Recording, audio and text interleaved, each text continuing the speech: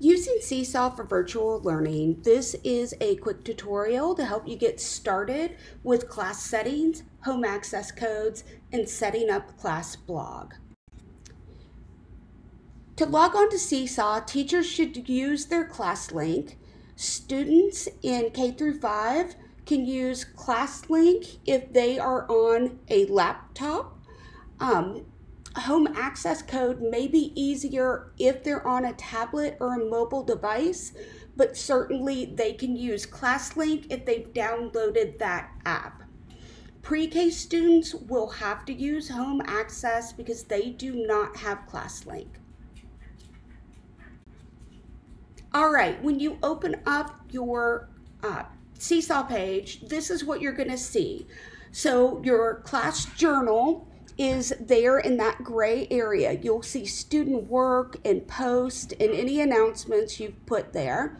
You'll see in the blue box the name of the class, and again, we can't change that. I know it's not optimal. In the upper right hand corner, you'll see the wrench, which is how you get to class settings. We're going to go to that next. The journal and the activities are going to be the main things that you use. And even though it says down at the bottom that you can add students, because this class was created by the district, it will not let you add students. If you need to do that, you can start a whole new class. Let me know and I'll provide you instructions on that. So class settings part 1. So when you click that wrench, this is what you're going to see. And again, it looks like you can change that name, but we can't. Make sure your grade level is selected. And this is where under Manage Teachers, you can add a team teacher or a parapro. To help the students identify the blog and recognize it as your Seesaw homepage as yours, you can change the color and you can also change the icon. That kind of makes it fun. It personalizes it. All right, class settings part 2. You definitely want to change the student sign-in mode to class mode 1-to-1 devices. While students are at home, they won't be sharing devices, but once they come back to school, you'll want to switch that back. The home learning access codes, this is where you're going to get them. You can also get them from the journal page. We're going to go over those more in depth on the next slide. And then the families, you can see I have the circle there crossed out. I would hold off on the families. This is something you can do later, but it may be a little overwhelming at first. I'm going to show you another way that you can easily communicate with parents without overwhelming them. So the ones with the stars there, set them as you like to whatever your preference is. All right, so home access codes. When you click on the arrow, you're going to get 2 options, to print codes or to download codes. So the print codes will give you a PDF and you can send that to parents. The download codes, it actually comes in an Excel format. It's not pretty and it doesn't provide directions to the parents. So this is my pro tip.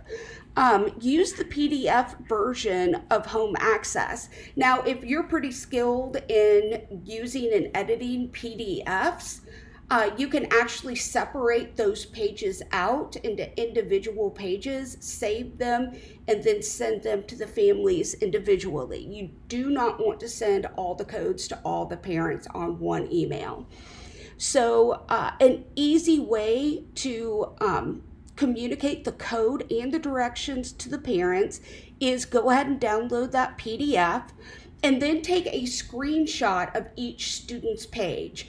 You might have to zoom in a little bit or reduce the size to about 75% to get it to fit on the screen to take a nice screenshot.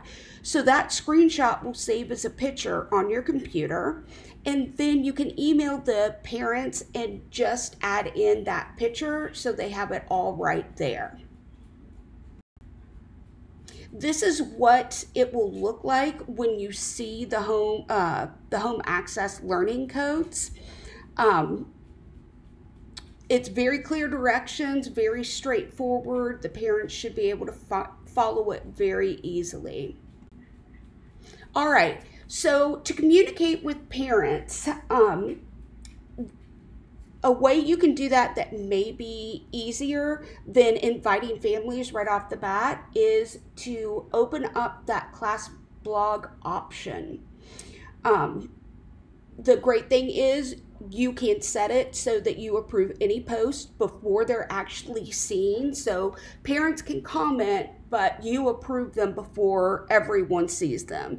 And you absolutely do not have to approve every single parent comment, okay? Some things you may want to follow up personally, individually with those parents. So, all right. So if you do this, you must use this password, okay? You'll create your blog and make your name, and then you'll choose a URL. So the URL can be pretty simple, pretty straightforward. You don't want a ton of letters or words after that. Simply using your last name, if it's available, and it will automatically tell you if it is a great way to keep it simple. Because on the next setting, once you hit the arrow button in the upper right hand corner, it's going to prompt you to create that password. Now you'll see mine and theirs Barnwell. It's probably a little too easy to guess Barnwell there, but if you add possibly your name, your initials, a special character or a number afterwards, that'll make it a little bit more challenging and a little bit safer for the students. All right, so when you've got that all set up, you'll see on the next screen your blog address, and right there is where parents, it's a little globe, it's hard to see, it's a little globe with a grid, but that's where the blog will be, and that's where teachers, students, and parents can publish there to the blog. So you're going to have a lot of control on this. You're going to be able to put out there on the blog what you want all parents to see. So it is password protected. Be very careful with student work.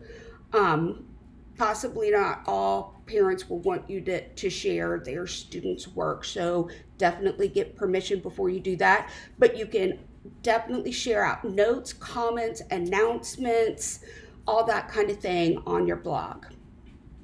All right, so more to come. This is the first tutorial. I didn't want to have a huge tutorial. Wanted to make it short and sweet. So the next one coming to you is how to use the activities, which are those assignments you can give to students.